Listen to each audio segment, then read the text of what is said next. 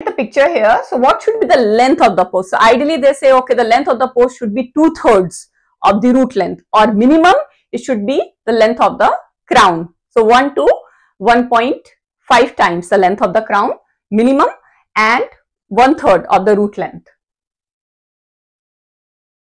Post should be equal to inciso-cervical or crucio-cervical dimension, and ideally it should be longer than the crown.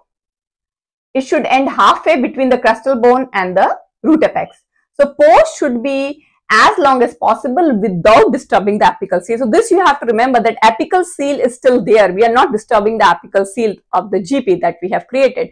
We are inserting the canal in rest of the space. Now the width of the post. So width of the post should be that much that it still have 1 mm of dentin surrounding it. So try to preserve as much as radicular dentin, and width should not be greater than 1/3 of the root width at its narrowest diameter.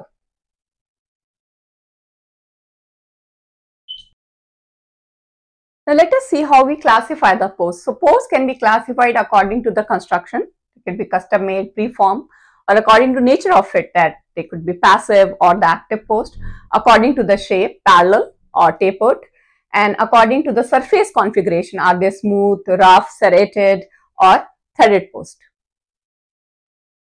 Also, there are two main categories of the post is custom fabricated, that you design the post as per the fit of the patient's canal, and the prefabricated.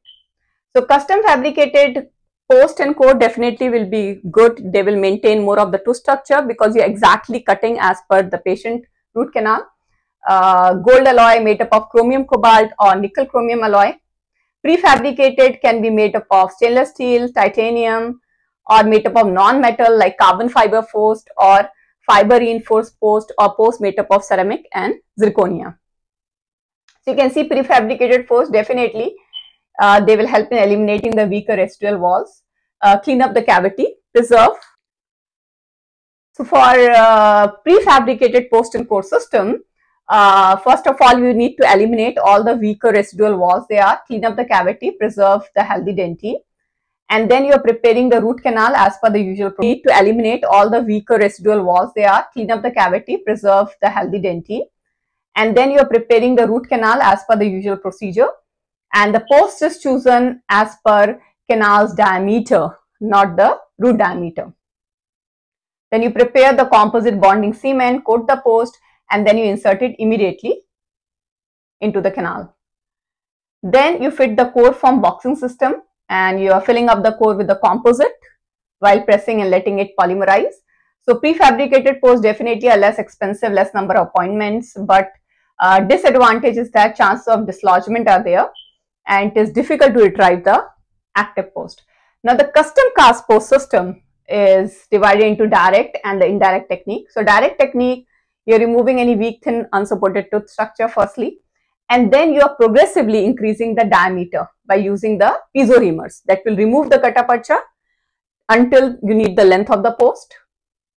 And you repeat this process as necessary and maintain the seal of the katapacha 4 to 5 millimeter that you are not touching. It should be still there. Then you're adding a keyway that helps in restoration, rotation, prevent the rotation of post and core, and then you place the keyway in the bulkiest part of the remaining tooth structure. Now you are trying the plastic post. Be sure it goes all the way, and then you are going to trim it as necessary.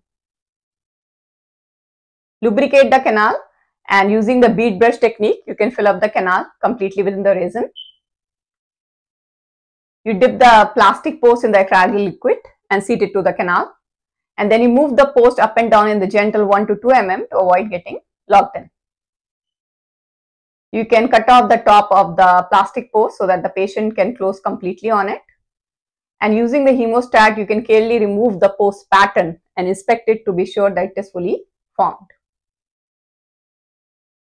Now in the indirect technique, the tooth is prepared prior to the pattern fabrication.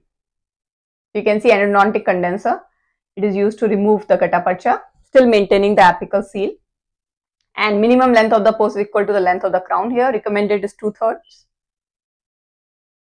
So prefabricated posts are inserted into the canal here. So the prefabricated posts are inserted into the canal here, and in this case you are using a precious metal post like a gold post in the lingual canal, because canal diameter is only equivalent to the post here.